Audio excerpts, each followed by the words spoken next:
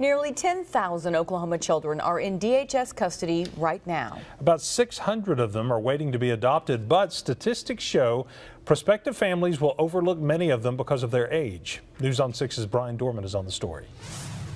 DHS says every year about 300 teenagers either age out of the system without getting adopted or are not reunited with their biological families. But I connected with one Oklahoma foster family that is opening their home to the possibility of changing young lives. Kids come into custody for a wide range of reasons. I went in originally when I was 11. In Oklahoma, we have a lot of substance abuse. We've been split up multiple times. Domestic violence, abuse, neglect. I felt an empty gap inside of me that I didn't have my dad. They've not seen what a healthy relationship really looks like. Just do a third of that cup. Until they entered Rochelle Sims' home. God gave me a heart that it is easy for me to love others. She and her husband Patrick are parents to 2 biological children, 3 adopted teenagers, and dozens of foster kids. At first I was like, oh, I don't know how I'm gonna do this, and now I'm like, couldn't imagine my life any other way. But it wasn't easy and didn't come without struggle. Colby, now 18 years old, was just 12 when he was placed with the Sims with his younger brother, Gunnar. The person that they knew of me was a kid that was always doing drugs and just was really mean and hateful and just didn't love anybody. The brothers have been placed in 18 different foster homes, mostly separated. When you go to a new home, you want to have someone there with you that you know, it's like your family, and then when you don't, it's hard.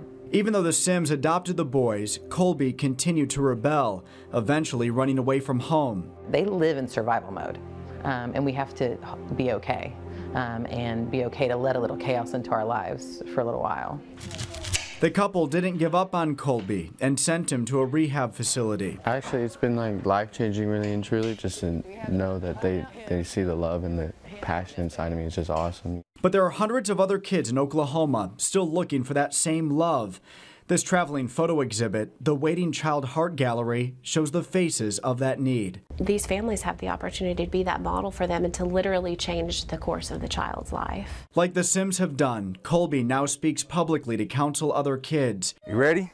Stand next to Bubba.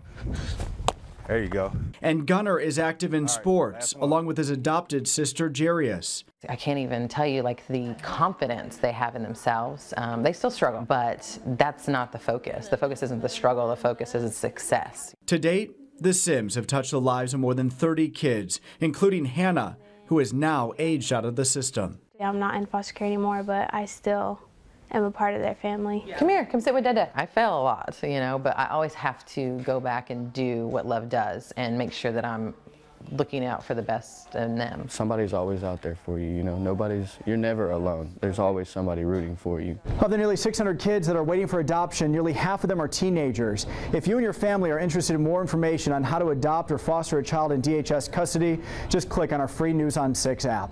On the scene, on the story in Tulsa, Brian Dorman, News on 6.